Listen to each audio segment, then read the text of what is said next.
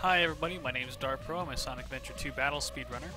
A lot of people have asked for some tutorials, so here's one on the short final rush wall run. This is at the beginning of the vertical section as you go up the tip of the arc. It's a very long section. It's got some kind of difficult platforming, but most importantly is it's quite slow. And so we have a trick called Wallrun. It saves about 40 seconds. This is the first part of that.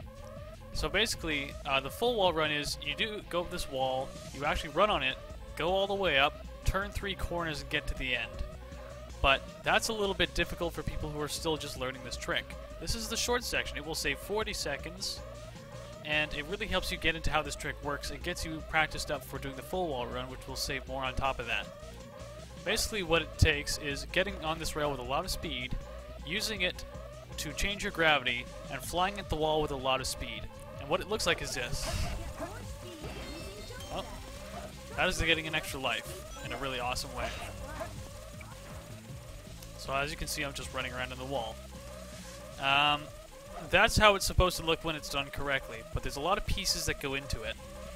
What it eventually turns out to do is you jump, bounce and homing attack at this rail, jump off of the rail, bounce at the wall, wait for an instant, and then homing attack at the wall.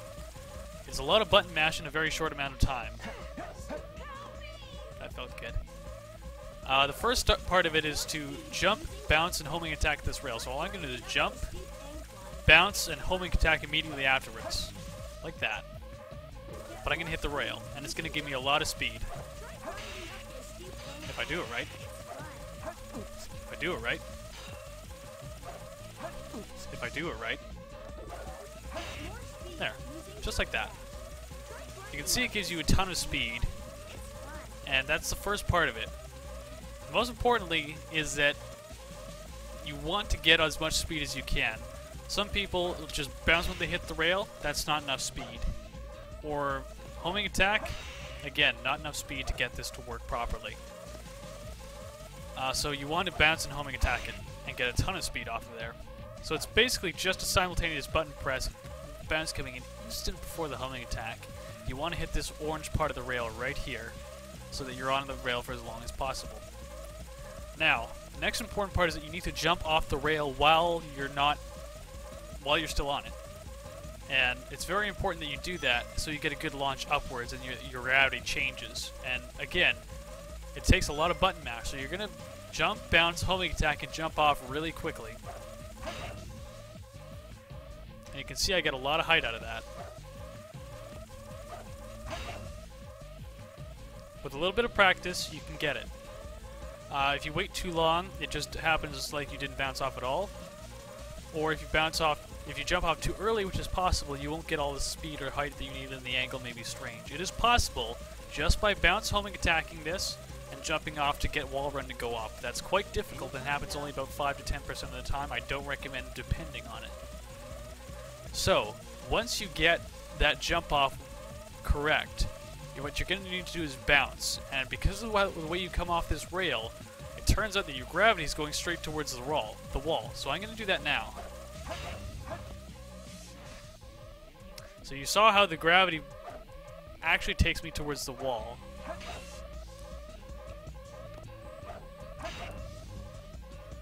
Boom. So, there's obviously another piece to this, and that's it. When you bounce, you need to wait like a millisecond, the smallest amount of time that you're capable of waiting, and then homing attack, and you should land on that wall.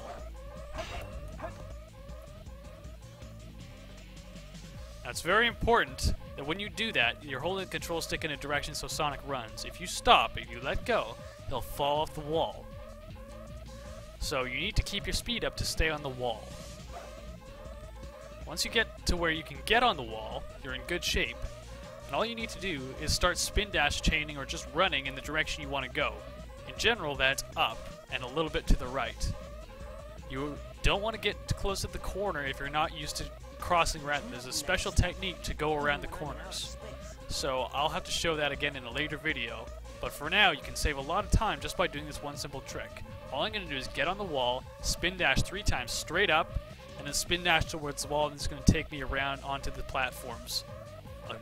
good long way away. Spin dash. Spin dash. And now look where I am. I'm all the way up here at the checkpoint. Easy. And so from here, you can go on your merry way and do whatever you want. Use your favorite method to go up here. I personally like super bouncing here. Takes you right up to here, no problem. Spin dash jump. Come around these platforms. And boom, you're at the end of that section. That's a 40-second save compared to doing it the normal way where you just do all your platforming. So that's the basic wall run in a nutshell. Again, it's a lot of button press. Don't worry if it takes you a while to get the hang of it. If your button mash is not super skilled, it'll take work, but I promise you can get it. It's a very good trick, and it's hard to die while you're doing it. So it's a nice trick to learn because you can take your time, learn it, and even if you screw up, you still don't lose that much time. You can just try it again, and you're good to go. But that's the wall run short method. Thanks for watching. I'm Dark Pro.